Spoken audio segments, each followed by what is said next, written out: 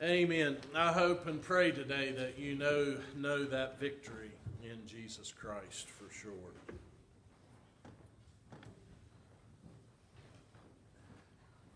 Ruth's not here often, but just so y'all know, y'all can recruit her to the choir. You don't have to hold that paper across.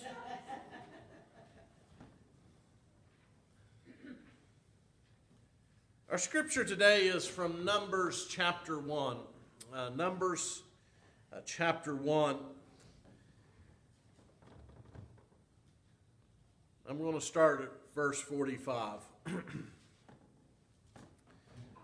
It says, "So all those listed of the people of Israel by their fathers' houses, from 20 years old and upward, every man able to go to war in Israel, all those listed were 603,550. But the Levites were not listed along with them by their ancestral tribe. For the Lord spoke to Moses, saying, Only the tribe of Levi let's roll one more time, okay, and see if we can read. Only of the tribe of Levi you shall not list, and you shall not take a census of them among the people of Israel. But appoint the Levites over the tabernacle of the testimony, and over all its furnishings, and over all that belongs to it. They are to carry the tabernacle and all its furnishings, and they shall take care of it, and shall camp around the tabernacle. When the tabernacle is to set out, the Levites shall take it down, and when the tabernacle is to be pitched, the Levites shall set it up. And if any outsider comes near, he shall be put to death. The people of Israel shall pitch their tents by their companies, each man in his own camp, and each man by his own standard. But the Levites shall camp around the tabernacle of testimony, so that there may be no wrath on the congregation of the people of Israel. And the Levites shall keep guard over the tabernacle of the testimony. Thus did the people of Israel. They did according to all that the Lord commanded Moses." This is the word of God today for the people of God. Praise be to God. Amen. Amen.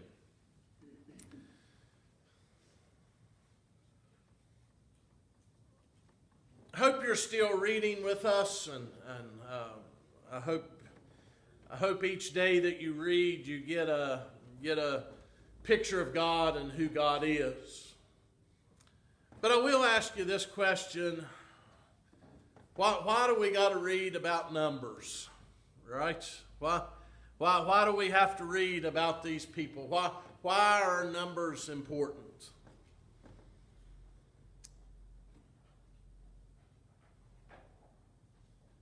But numbers are always important.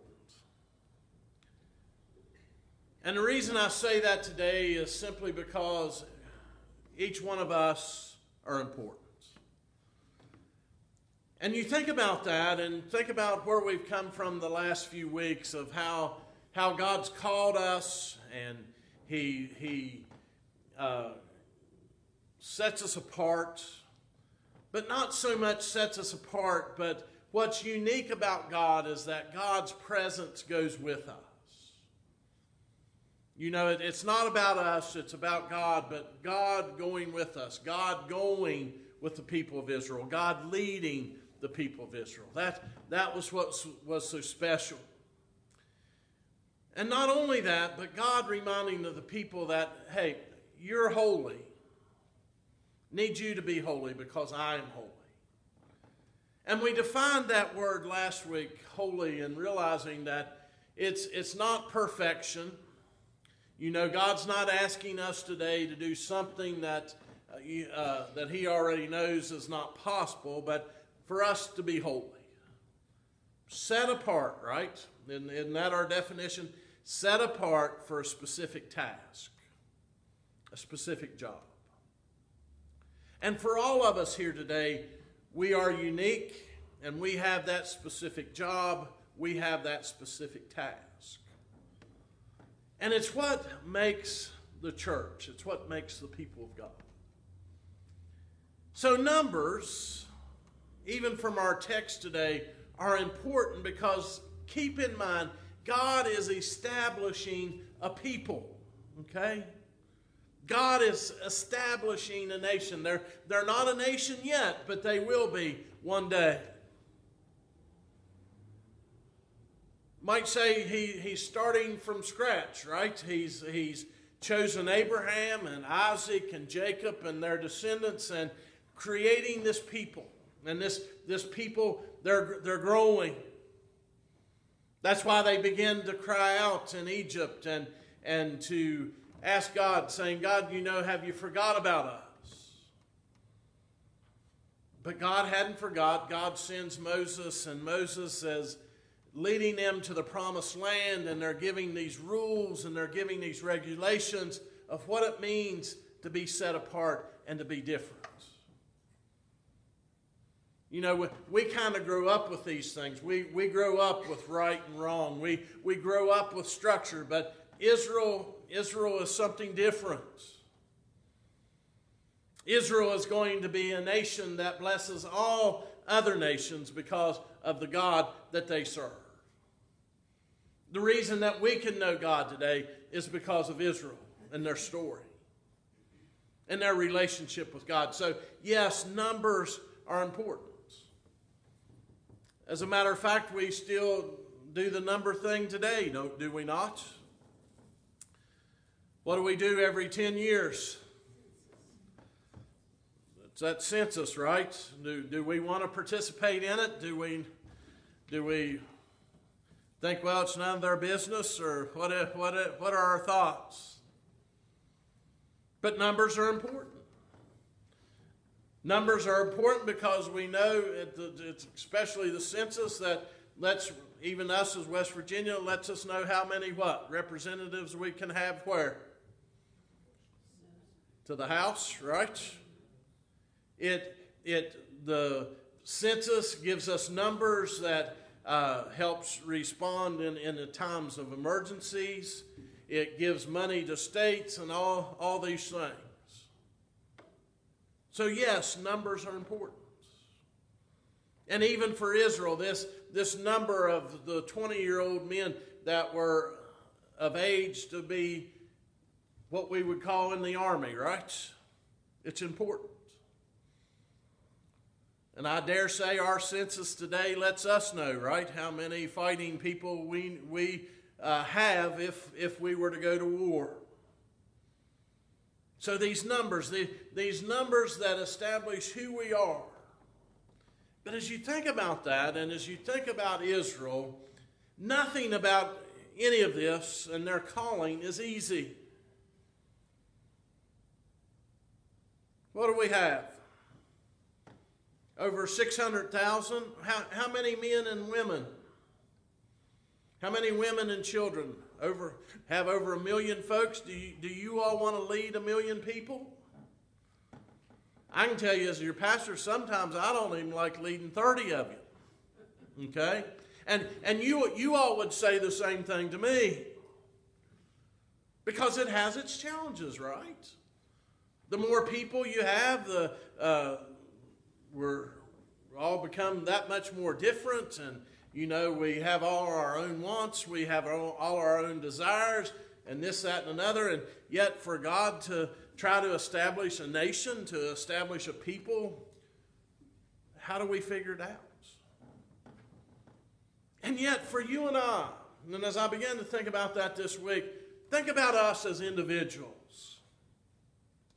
And I told you not long ago, I enjoyed being a kid. I enjoyed growing up, but still, growing up as a person, it's not easy, is it? Rachel, she rattles on at different times, but, she was asking me, I think it was this past week, what's the first thing you remember? And I told her, I can't remember nothing anyway, so let alone the first thing. But what I'll ask you, what do you remember growing up? Where we hang out for a while, we're with mom, dad, and somebody tells us we got to go to school, and can be exciting. It can be intimidating. We go to school, all these other kids. How do we fit in? How do we get along? Some days it's easy, some days it's not. How do we figure it out? Are teachers always right? I tried to tell Mom and Dad that they weren't right, but they told me I had to listen to them anyway. Right? And I'm saying I'm trying to use but, and they said, don't matter, they're right, you're wrong. But good teachers, maybe teachers that are a little bit more difficult, how do you live that out? And as you become older and boys realize there are girls and girls realize there are boys, how do we navigate those things? How do we navigate those times where we've been picked on? How do we navigate those times that we've picked on others? And I get it. Some of you are here today and not willing to be honest, and they'll say that you didn't do any of those things, and I don't believe you, okay? I really don't. But how do we navigate those things? How do we navigate when people, and we're in school and they begin to ask, well, what do you want to be when you grow up, right? We may still be asking ourselves that question. What do you want to be when you grow up? How do we navigate that? How do I navigate that? For me, it's, you get that pressure. Where are you going to college? What are you going to study when you go to college? If you don't go to college, you're not going to amount to anything. Well, guess what? I went to college, and you can go to college and still not amount to anything, okay? I'm living proof. And I'm not sure it wasn't my goal at the time. I bet I can show you that I can go to college and not learn anything. But how do we navigate that, okay? But more than that, how do we factor in these other things? How do we factor in family? How do we live within our families? Because we know that all our families are perfect, right? Yes? No? Well, what's wrong with your family if they're not perfect? Okay? How do we navigate it? Because we're not perfect. We got different personalities. We got different ones. How do we live in the family? But more than that, when we get outside of family, how do we live into community? How do we function with others? How do we deal with evil? How do we accept good? How do we do these things? And again, I say to you today, it's not easy. And for Moses and for God, as he was establishing this people, trying to show them that he was the one true God, and he lays out these laws and these regulations and, picking the leaders and all that goes on. What's right and what's wrong. We're kind of born and we live into that, but when you're just getting started, when you're trying to establish these things, why do we have to have government? Why do we have to have the Constitution? Why do we have to have these things, right?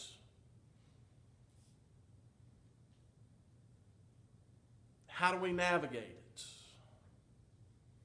But you see, for Israel, they do eventually enter into that promised land. They eventually become that nation that's established by God.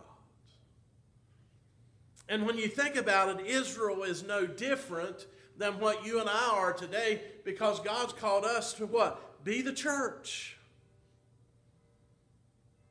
To be God's family, to share with one another. I was reminded, as I was coming into town, I got to thinking about even in Acts chapter 2. Acts chapter 2, starting at verse 42, it says, And they devoted themselves to the apostles' teaching and the fellowship, to the breaking of bread and prayers. And awe came upon every soul, and many wonders and signs were being done through the apostles. And all who believed were together and had all things in common. And they were selling their possessions and belongings and distributing the proceeds to all as any had need. And day by day, attending the temple together and breaking bread in their homes, they received their food with glad and generous hearts, praising God and having favor with all the people. And the Lord added to their number day by day those who were being saved. That early church, as they experienced the outpouring of the Holy Spirit, as they were called into one body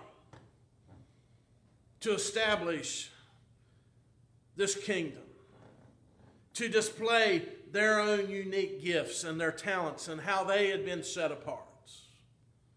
And down through the years, the church, and how we participated in the church and how we live out this gospel.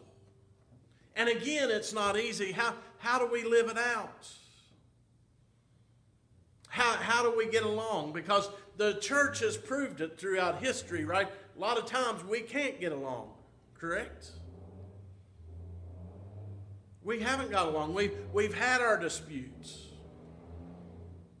And again, I'm saying to you today, it's not easy. But still, God calls us together today to use those unique. Remember last week? If our whole body is the eye, where's our sense of smell? If our whole body would happen to be the nose, where would be our sense of hearing? And it's all these things that make us who we are, but it's also those things that can make us different. And you don't have to answer this today, but how many of us are here today and we're always right? Right? Or maybe let's rephrase it today. How many of us are here today and we like to have our own way? You know, how many of us are here today and because of our nature, because of our personality, we just don't ever say anything because we don't want to cause any problems? Y'all can grin. We know that. And you see, there are people that know people that are meek, and we try to use our authority to run over each other. You see, it's not easy. It's not easy being the church today, but we're still called out. And that's why we challenge ourselves today to bring our unique gifts and our unique talents and how we've been set apart and make up the church. And we have to understand and we have to realize that being a church is about loving God and loving others. You see, none of that's an option today. Even though we're different, even though we got different ideas and all this, we're still called to be the church. We're still called to be God's people today.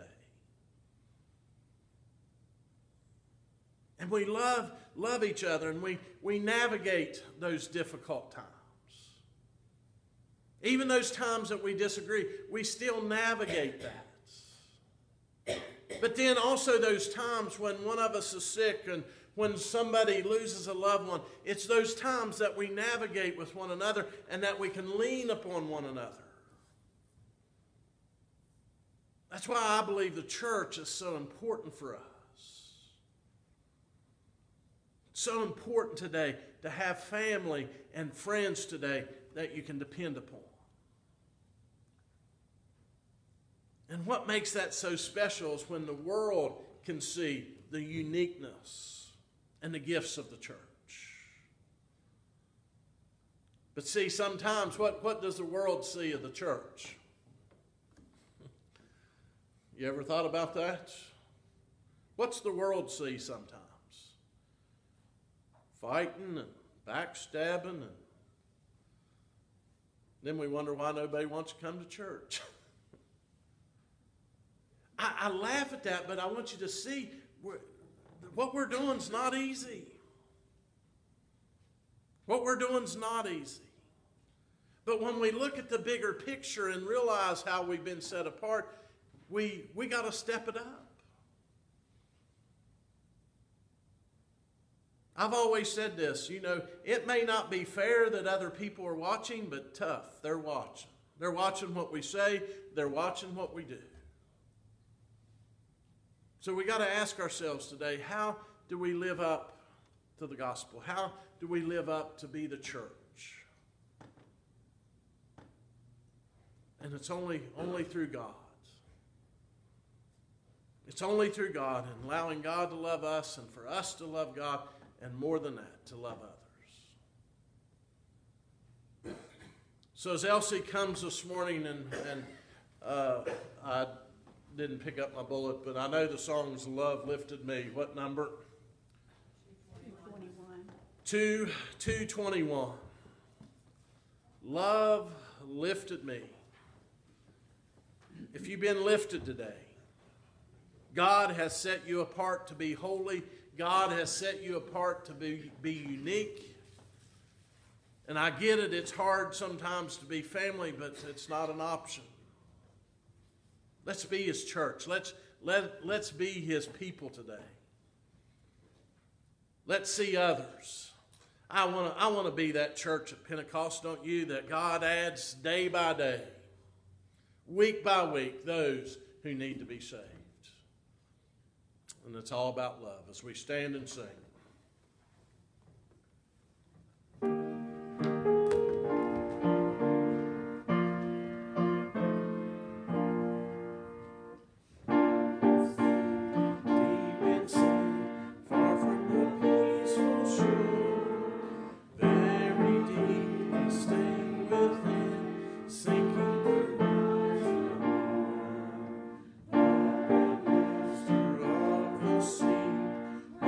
This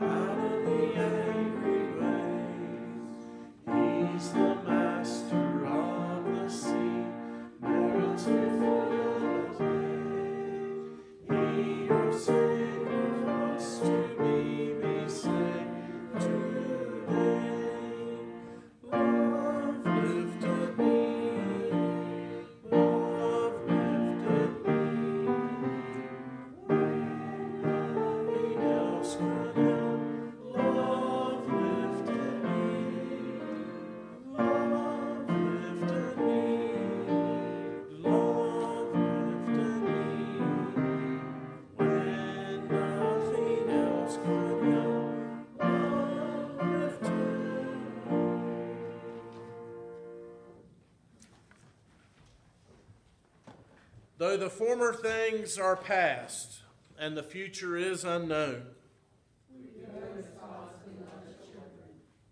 God's love and our place in God's realm is secure. Amen. Amen.